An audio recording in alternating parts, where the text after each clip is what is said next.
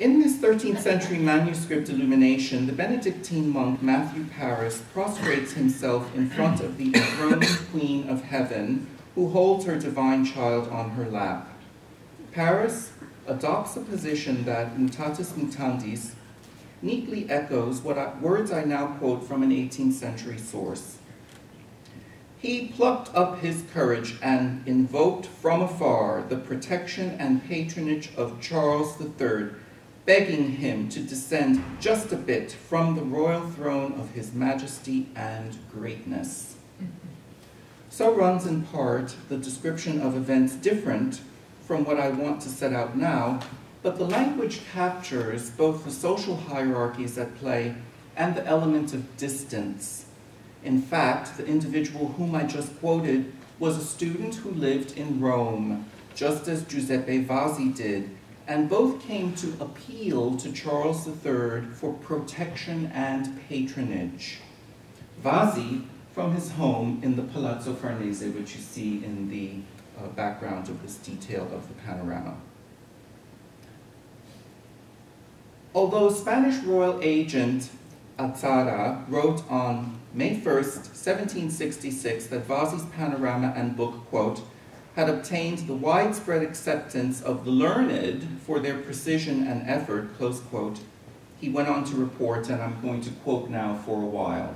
So, quoting, Vasi had been summoned by the master of the sacred palace, who told him that the Cardinal Secretary of State had reprimanded him harshly because on pages 114 and 115 of his guidebook, he had allowed to be printed that the Piazza and Palazzo di Spagna are within the jurisdiction of His Majesty, the King of Spain, and that it was necessary to suppress that expression and alter the folio in which it was found. Vasi accepted the order with resignation, yet nevertheless pointed to its inutility, for since most of the impressions were already in the hands of the public, it was impossible to retrieve them. Still, he gave his word that he would effect the desired change in the impressions that he still possessed. A few hours after this event, with Vasi away from his home, a papal agent appeared there and requested from the family a copy of the said book.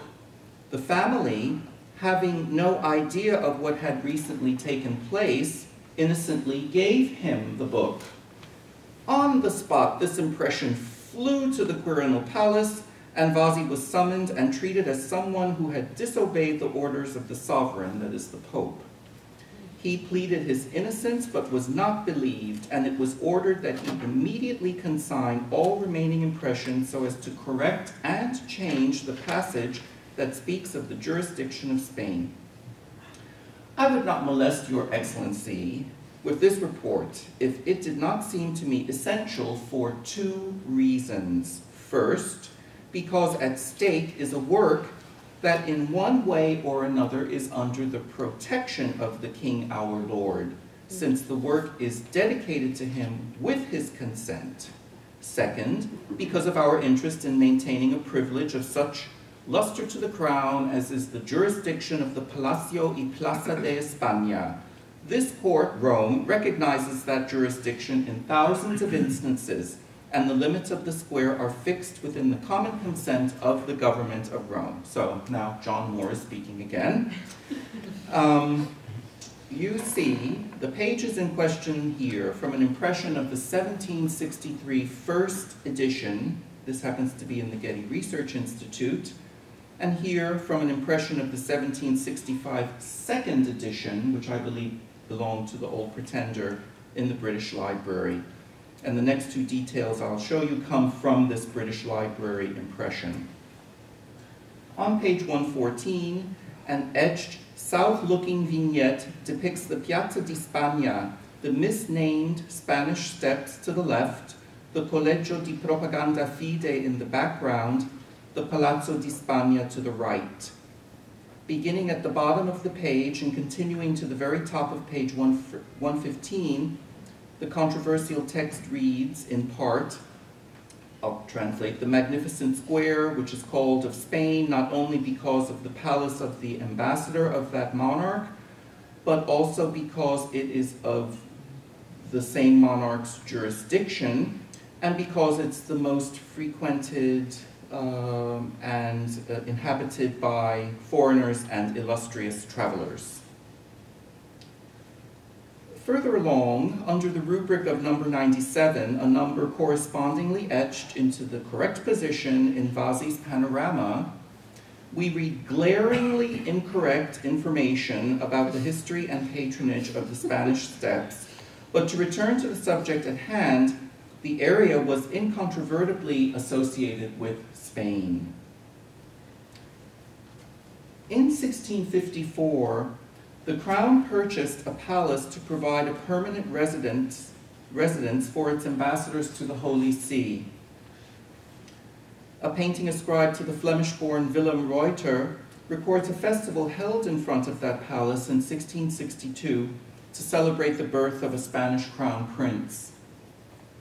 Among the motley crew assembled in the square, a man in the foreground holds a jug to his lips, enjoying his share of the so-called liquors of Bacchus, that according to a contemporary account poured, quote, in a most abundant richness, unquote, from a fountain at the base of the ephemeral festival structure.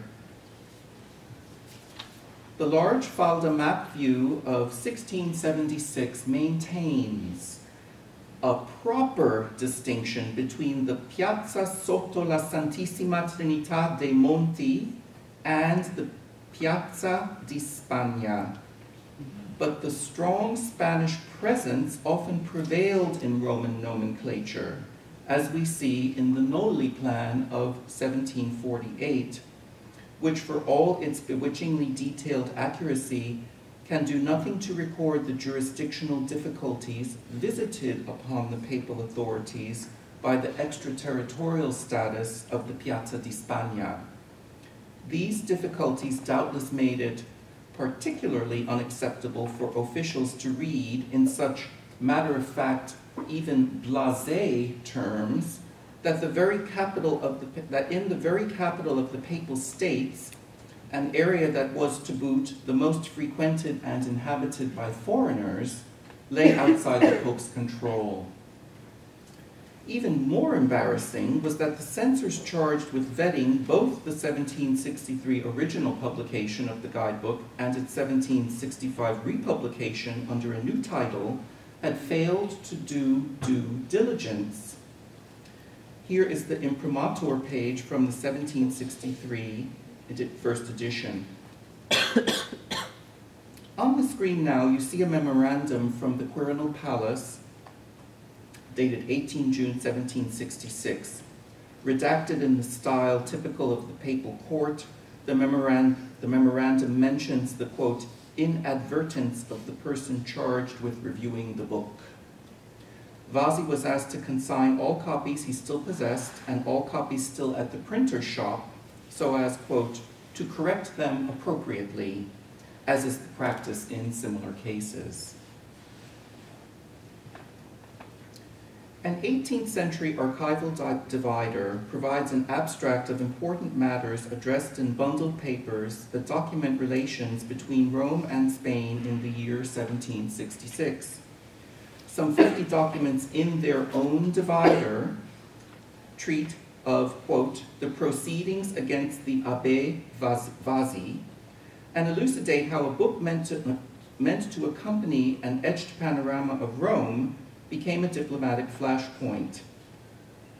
An autograph note by Vasi proves that Charles III decided to indemnify Vasi for losses the artist would otherwise have sustained by subtracting already printed books from the marketplace. And I quote from this text, translating, I, the undersigned, have received 72 scudi in cash for the cost of 144 libretti entitled Indice del Prospetto di Roma at the cost of 5 paoli each, in faith, this day of 9 July 1766.